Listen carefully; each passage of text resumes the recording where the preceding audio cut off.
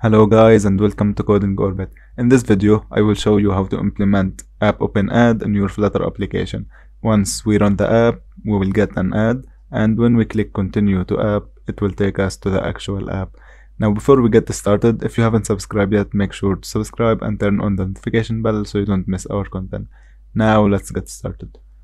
Alright, I have already created a Flutter demo application. It's the same application that Flutter creates when we create a new application. I just removed the comments so it does look nicer. Now the first thing we have to do, we have to go to the browser and we have to install this library, Google Mobile Ads. So I will copy this dependency and I will go to the pubspec.yaml and go after Cupertino icons and paste it. Now click pubget and wait for pubget to finish. And turn off the device because we have to rerun it in a while.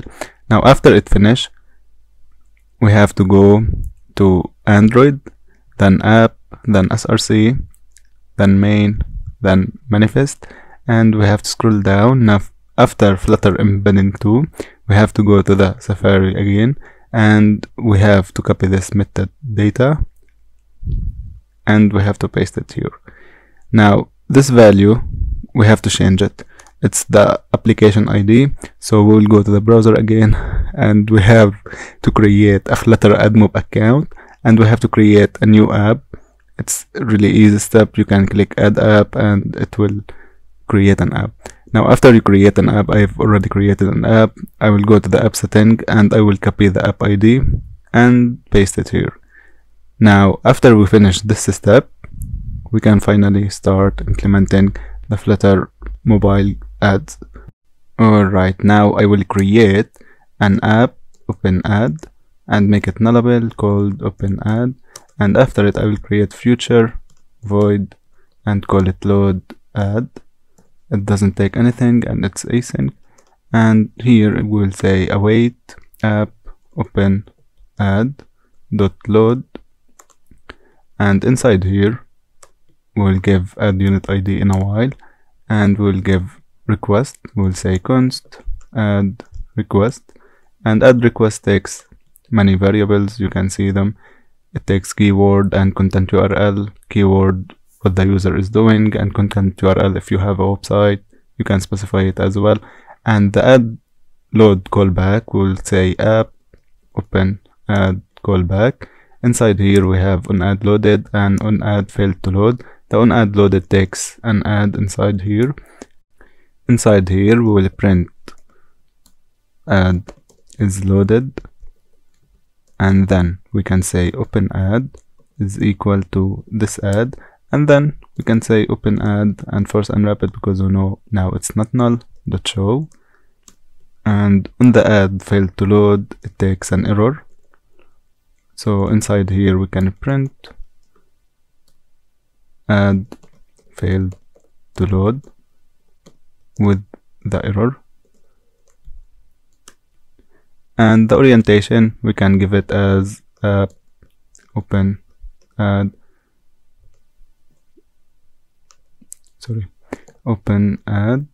portrait or horizontal landscape, whatever you want, and semicolon here.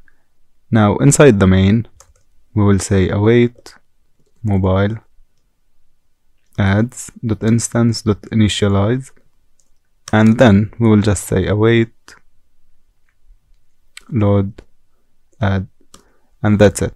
Alright, now before running the app we need to have an add unit ID. We can use this add unit ID or we can create an add unit ID here and we can use it.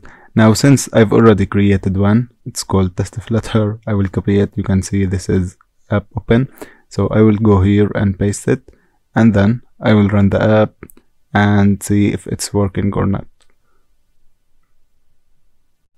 Alright, it does work. You can see it printed in the console ad is loaded and it showed us the app, and once you click on this button it will take you to the actual ad. Alright, now if you want to control it and you want to have different screens, and once you click on a screen you want to show it, we can do something better. We can create void show ad and doesn't take anything, and inside here we can first check if the open ad is equal to null, we can print trying to show before loading, and we can say load ad, and then we can return. Now after that we can say open ad, and we can force unwrap it because we know it's not null. Dot full screen content callback equal to full screen content callback, and inside here we have different parameters. We have on showed full screen content, it takes an ad, and we can print this, and we can have on failed to load, and this takes an error, and it takes an ad and an error. And here we can say add to dispose because we have to dispose it after all, and we can print, or we can print failed to load with the error, and we can load the ad again. And we can actually say open ad is equal to null before loading, and we can do the same for undismissed if we want to have different ad and to load different ad each time. So we can just copy all that, but we don't have to show an error. We can say dismissed.